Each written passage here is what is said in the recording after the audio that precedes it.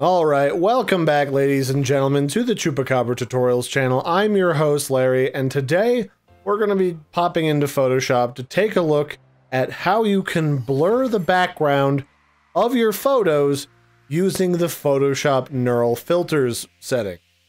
So nowadays Photoshop through Adobe has got these lovely neural filters underneath a filter and then neural filters that uses Adobe servers and all of their fancy artificial intelligence brains in order to do things so that it makes it a little bit easier for you to add special effects to your photos without having to spend a lot of time doing it manually. In this case, we're going to be adding a depth blur, and inside of here, once you select it, you may have to, on the right-hand side in this little panel, tell it to download this filter onto your computer so that you can use it. Just go ahead and click it. It's only like 35 megabytes, no big deal. And then once it's all downloaded, you should be able to toggle it on. And what it's going to do is Photoshop's going to shoot a copy of this photo up to Adobe onto the cloud so that the robot brain can give it a good once-over and then decide how and where to add a blur effect so that only your subject, or what it thinks is your primary subject, is crystal clear. And so I grabbed this kind of HD photo of just a guy standing outside, and also another photo that I'll show you when you have to do this manually, how that looks. And so as you can see, it does a sort of okay job. It took a moment to process this on my slower internet connection, but it did an okay job. It got 90% of this guy. It kind of got a little bit of his head blurred here, but it got most of the background except for this piece right here, which you could manually fix yourself using the blur tools that are available in Photoshop. And you've got a few different options to try to adjust that or to edit that. So one of the things you can do is you can increase or decrease the amount of blur in the background to your choosing using this little slider over here. But do note that it does take a moment because Adobe has to take another look at the picture every time you adjust these settings, which I guess they're working on improving the downtime whenever you're messing with these. And then it gives you a new improved version of your image to kind of take a look. And that's about the amount of blur I actually want. You know, I want the main subject here to be our primary concern, and then I want whatever is going on in the background to kind of be blurry so that your main focus is on the person you're taking a photo of. So that looks pretty good. Now, what do we have that we can do to fix this person's face? Well, one of the things we can do is on this little preview image in the right-hand panel, we can click on his face to try to make that our primary focus. And we'll see what that does to the image preview. What this is doing is Photoshop has actually created a depth map using black and white imagery to try to map out what's important in this image. And sometimes it does a stellar job, but there's gonna usually be a little fixing required, especially when you're talking about automatic tools. So now we have his face and most of his body, but now our foreground is kind of blurry and we lost some of that nice blur in the midground just behind him. But that's all right. And you can kind of just click around here, putting the focal point on different points on the subject or in the foreground to see if you can't find a spot that kind of hits exactly the point that you want. And your mileage will vary on how long this takes. It'll vary based upon the size of the image, the resolution, and also the speed of your internet. So we're kind of zeroing in on a good middle point here. What happens if we put the focal point at the gentleman's feet? Okay, well, it looks like if we put the focus on his feet, we at least get the blur of the background that we want, and I can fix most of the rest of the problems that you see on our subject's body. So that'll be fine, and let's take a look at what the depth map looks like. So it actually did a pretty good job of mapping out our subject's shape, his hat and everything, and the little rumples of his coat, so that's actually pretty cool. And what we're going to do is we're actually going to edit this depth map, but we're going to do it inside of the masked layer. So one of the things that we can do with this is once you're happy with the blur strength, the focal length, the focal distance, and all that stuff here, we can actually output this in a couple of different ways. We can make the changes and put this into a new layer. We can just duplicate the main layer that we were on, or we can duplicate the layer and have it masked out with that depth map that we just showed.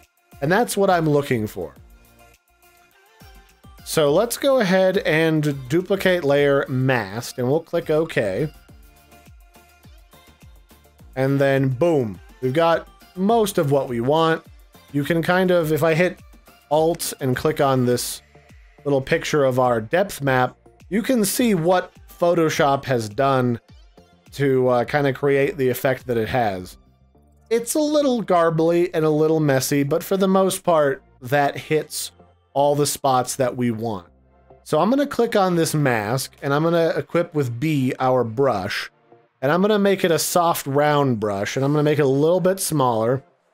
And we're going to zoom in here with the, let's go with black selected, and we're going to start to brush in his body a little bit more so he shows up the way that I want him to.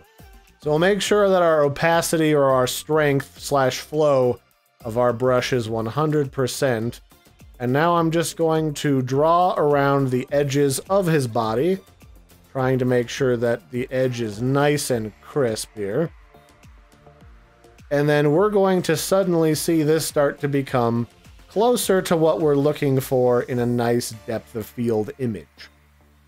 Because if you're really having trouble with this too, go ahead and just look up a nice portrait photography just on Google Images for reference and see exactly what those look like. They've got usually a nice crisp line at the edge of the body. The points in between, like their arms, if there's a gap, that's blurry in there too. And then the blur in that case usually starts around right behind them. So right where these rocks are, we'll kind of clean up that so that it looks like we have a nice, crisp, defined plane of blur where everything behind them is kind of blurry, but everything in the foreground isn't. And then I'll reverse the, I guess it didn't blur right here, but we can fix that ourselves in a moment. So we'll just finish drawing in our subject, kind of drawing out his outline, drawing his hat back in. And really, he stops getting blurry from around mid-waist area down, so that's as far as we need to be worried about. And then we can usually, in a lot of these images that I've tested today, you can pretty much ignore a lot of that. Although it does look like he needs a little work on his pant leg edge. So just give it a quick once-over to see where he needs some work. And then that's like 90% of the way there. Like if you've backed out of here, and we're just kind of browsing casually on the web, you wouldn't even notice this slightly fuzzy line. To clean that up, we'll just make the brush a little bit smaller. And we can just clean that up.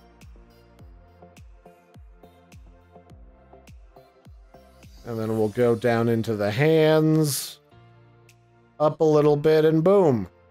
This kind of very quickly becomes exactly what you would want in a nice depth of field photo.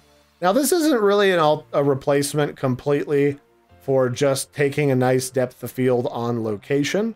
So if you feel like you might need that, it would be a good idea just to take a couple extra photos. And you should just go ahead and look up what you need to make a nice depth of field photo. The settings aren't that hard to replicate on location. And then if you just keep that in the back of your mind while you're doing that, you should be fine. But this, in a pinch, you know, if you found out that the photographer you're using didn't think about it, or you decide creatively, you and the design team, that you wanted, you know, that nice depth of field photo, this is actually a nice way to do it so you don't have to manually add a depth of field. But I will do a tutorial right after this that kind of showcases that process. So we're just going to make sure that his pant legs are nice and crisp. Really, the thing that you want to avoid is the cheap filter effect look. And what I mean is, one of the things people do is they edit these photos in a way that there's like a weird halo effect around their body, And let me just show you what I'm talking about. So you see how it's kind of like fuzzy here, but it's like crisp up here in weird places and it doesn't seem uniform? That's what I'm talking about. Or, you know, there's like a big chunk here that's like oddly crisp and there's like holes where you would normally expect to see blur or a crisp fine line. So we're just trying to avoid that. So the trick is make your brush really small and then edit a really nice, fine, detailed, defined line so that you can avoid that problem. Now, it gets to be a little bit of a hairy situation when you're talking about like these little weeds here, because then you're like, oh, do I need to like trace out every last one of these little fine lines here? And the answer is probably not. Just leave that a little bit fuzzy. For the casual observer, no one's probably going to notice that. And then once you kind of draw out those nice crisp lines along his body and his cap and everything, just being careful not to over trace outside of the lines. Unless you want to. If there's like a specific effect you're going for, by all means. But if you're looking for that nice crisp depth of field, you want the edges of his body to be pretty crisp. Of your subject, just give that a quick little once over. And then boom, there you go. So the tool is nice. It gets you like 90% of the way there. And then I can go over here. Where's my blur tool? I can go over here if I want to just do some spot touch-ups here. And just do a little bit of blurring. We can duplicate this back layer because it's kind of bleeding through in a funny way. And there, that's like 99% of the work already done. And looking over here, this whole tutorial took around 10-ish minutes. So just from start to finish, this is actually a pretty quick process. And if you had to spend like another 5-10 minutes to just make sure that those lines are really crisp, you know, that his hands are properly detailed and outlined, you're not missing like a crease in his pant leg or none of these rocks. Like here's a little spot that's being a little hinky. I can just clean up around this rock so that it's nice and crisp. And then boom, that is pretty much half of the way, if 90% of the way, ready to like put into whatever print ad that you want. Like, boom, check out our new like blazer jacket with little floofy bits for REI. Bing, bang, boom, ready to rock. So that has been a brief look at Adobe Photoshop's new depth mapping blur tool through the neural filters. It's a great tool to quickly get most of the way towards a nice depth of field background, and then through a few minor edits, you can get the rest of the way there in just a few minutes. So I've been your host, Larry. Don't forget to like and subscribe. If you have any questions about this process, please let me know. And until next time, I've been your host, Larry. Don't forget to like and subscribe, and I will catch you guys and gals next time for a new Photoshop tutorial.